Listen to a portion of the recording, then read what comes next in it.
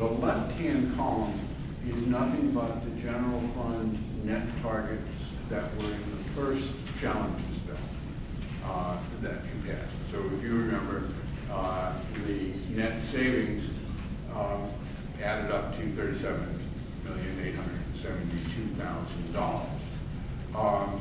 The identified savings are is the administration analysis, which you've also seen before on a spreadsheet that we gave to joint fiscal, of how much identified and approved savings there were after you had passed the second challenges bill.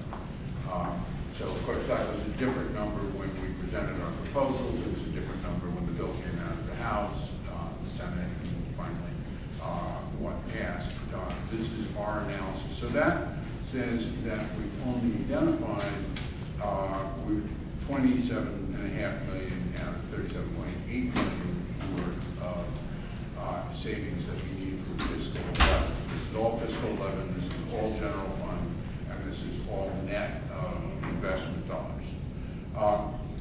So if we look at where that gap is, the biggest part of it, not surprisingly, because it's always where most of the money is $6.4 million is still to be identified savings in the Agency of Human Services. And although Rob and his team have begun to work on that, they gave priority as they should have to making sure that they have the initiatives underway to capture the $10 million that were approved.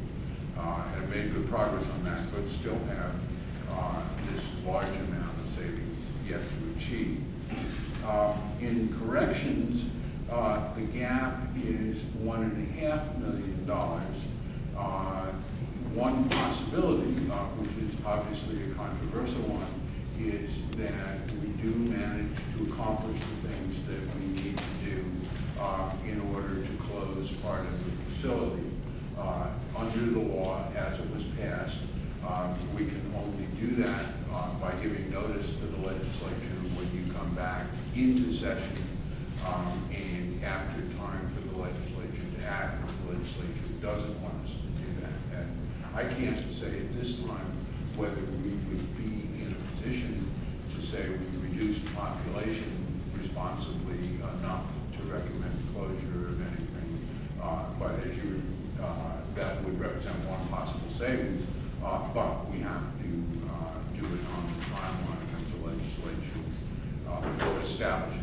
That we do have permission to close the facility, but only if the legislature is in session and after we give a notice to the legislature.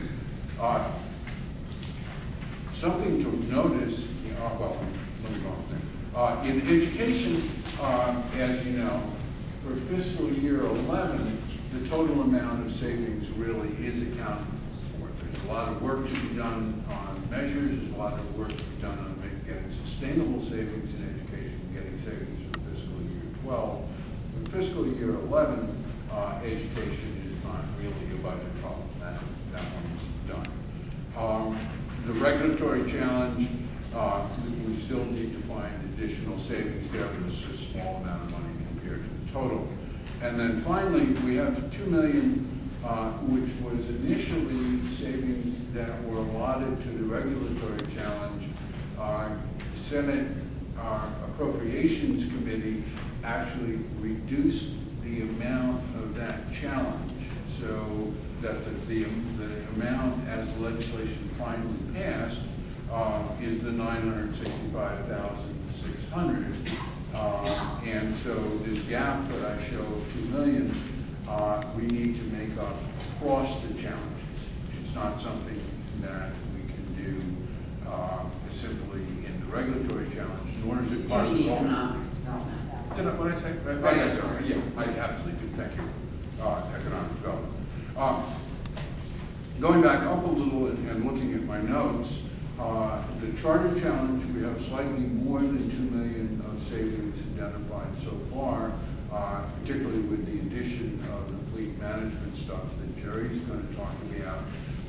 I think we have more possibilities there, which I'm going to talk about in a couple minutes. So if there's any challenge where I'm confident of overachieving, challenge. And I think that's good news because this is sort of good, substantive, sometimes it's revenue enhancement.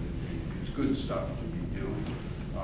But that isn't going to close the hole down by itself. And the hardest work we obviously have left to do is in the human services challenge. A potential cloud on the horizon is the extended FMAP. As you remember, $3.1 million of EFMAP was allotted to be the investment in the Department of Corrections challenge. So if we don't get that, we have a $3.1 million hole for not the ability to make the investment. Of course, the investment is necessary to achieve the objectives and to get the savings. $2 million was allocated for an RFP process in AHS, the community-driven RFP process.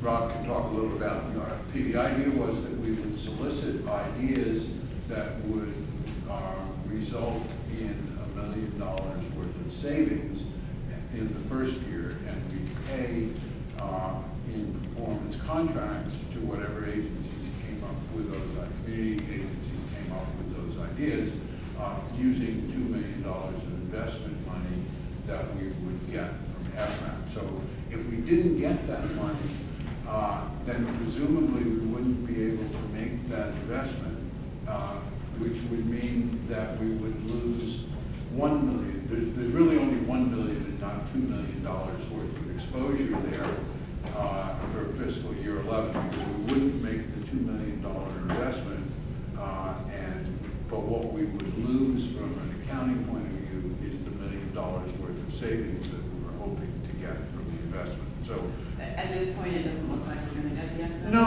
I wouldn't say that. What it does, it doesn't look like we're going to get it quickly. And it doesn't look like we're going to know quickly. The latest that I heard was that Congress really intends to pass some amount of FMAP, and that doesn't mean it's all of it, after the election, but doesn't want to pass it before the election.